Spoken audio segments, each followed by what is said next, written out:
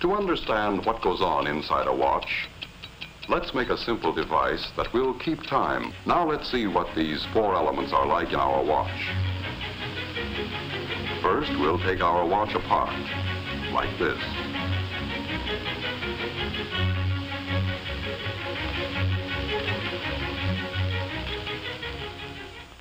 We'll begin with this part, the mainspring and barrel assembly. And so we can see everything that goes on inside, let's use giant parts to make a watch model. This is the mainspring, and it lives inside the mainspring barrel. The mainspring is the power plant of the watch, the source of power, like the faucet in our water clock. By winding the spring, we can store up energy. Here is a winding stem with gears and a click to keep the spring from unwinding. And here is the unit that controls the flow of power, like the nozzle on our hose. It is called the balance wheel and hairspring assembly. It consists of the balance wheel, hairspring, balance staff or axle. Fastened to the balance staff is a part called a roller. To the roller is attached an upright jewel pin. Let's see how these work together. A push on the jewel pin will start the balance wheel moving, and more pushes will keep it moving.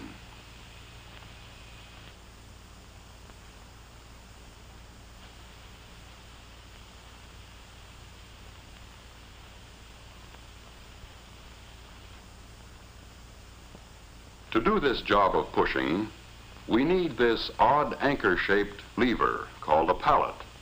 It can be mounted so that when we move the pallet back and forth, we can apply a series of impulses to the jewel pin to keep the balance wheel in motion. Now to the pallet cross arm, we add a pallet jewel shaped like this.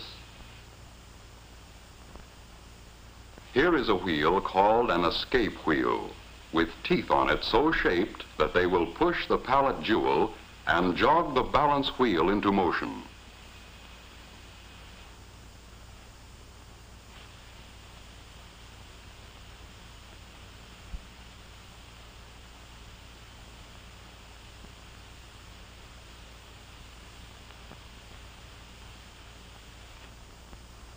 Now we'll use the energy stored up in our mainspring to drive the escape wheel.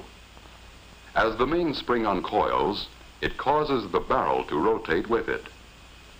That didn't last long, did it? Let's try it again. Once things get started, there's nothing to stop them. What we need now is a way of holding the power in check, releasing it a little at a time just when it's needed. Another pallet jewel at the other end of the pallet crossarm will do the trick. Just as the first pallet jewel gets a push from the escape wheel, the second pallet jewel locks against another tooth of the escape wheel to hold the power of the mainspring in check. But the balance wheel keeps swinging, and the jewel pin moves the fork end of the pallet until the escape wheel is again unlocked. But when we connect the mainspring directly to the escape wheel, the power is soon exhausted. In an actual watch, it would last only a few seconds. What we need is a way to stretch the power so it will last for more than a day. In our water clock, we used a hose to transmit power from the faucet to the nozzle. We also need a way to transmit power here. So let's add a system of gears and wheels. We'll stretch them out in a line instead of in their usual closely confined location in a watch. Look at the gears a moment and see what they do. First, a small partial turning of the mainspring barrel drives the center wheel a complete revolution.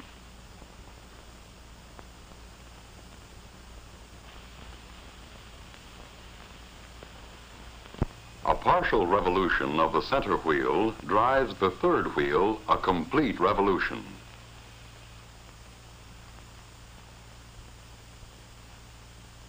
and this in turn drives the fourth wheel much further. As a result, a few turns of the mainspring barrel, driven by the mainspring, will drive the escape wheel many, many revolutions, enough to last a full day and longer.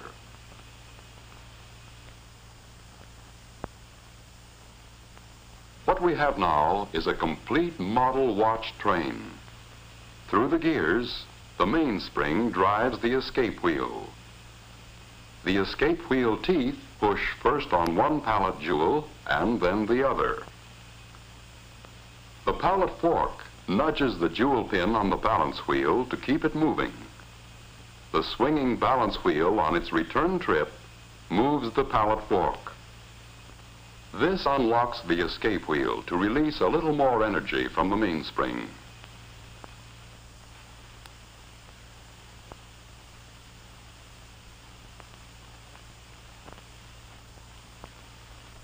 Back and forth, the balance wheel swings, controlled by its small coiled spring, the hairspring, in perfect rhythm.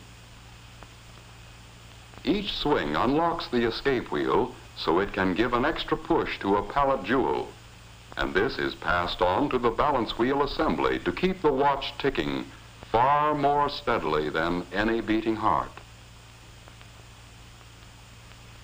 All we have to do now to measure time is count the ticks.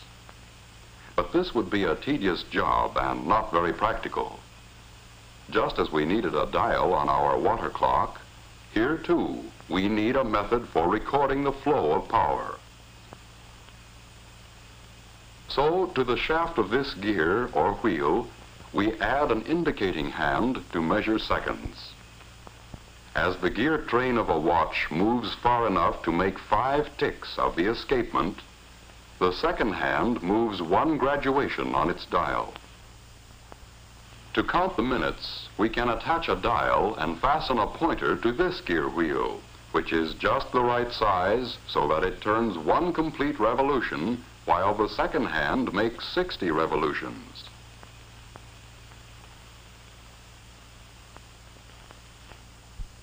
And to count the hours, we can have another pointer geared just so, to move 1 complete revolution every 12 hours. The second hand makes a complete revolution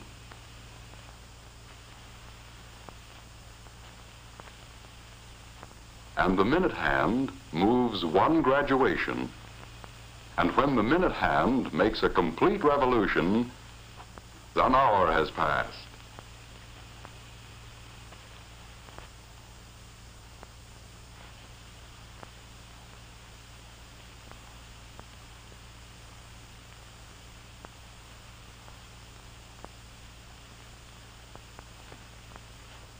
Now we can tell what time it is.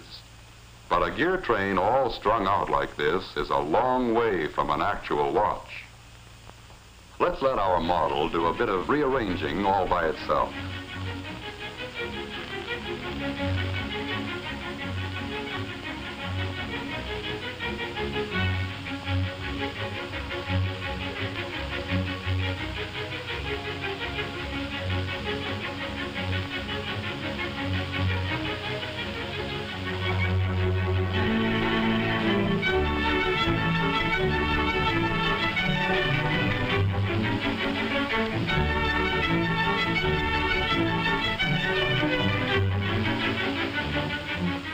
Now we know what time it is and how and why we know.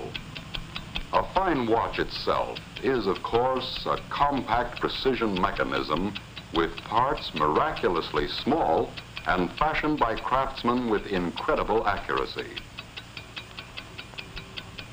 But the basic principles are those we have just seen, frequently applied on a scale almost microscopic to produce the world's most accurate portable measuring instrument. In a truly fine watch, there are many things which make possible the accurate control and release of power. Jewels, for example.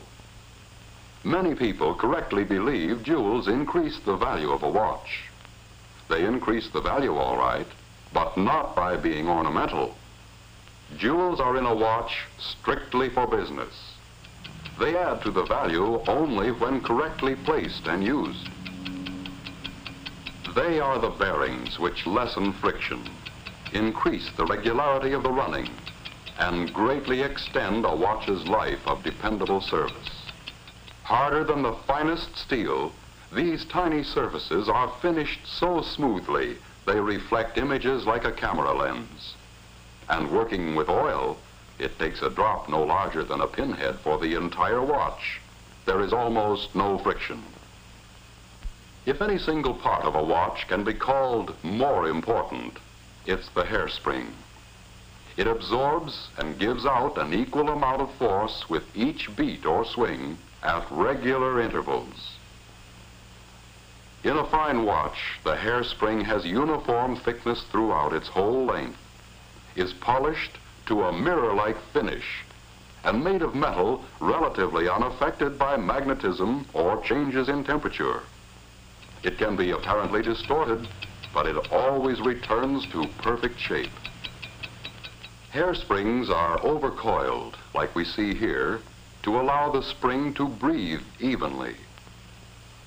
Were this not done, the spring would coil and uncoil unevenly, fluff out on one side, and interfere with the accuracy of the watch.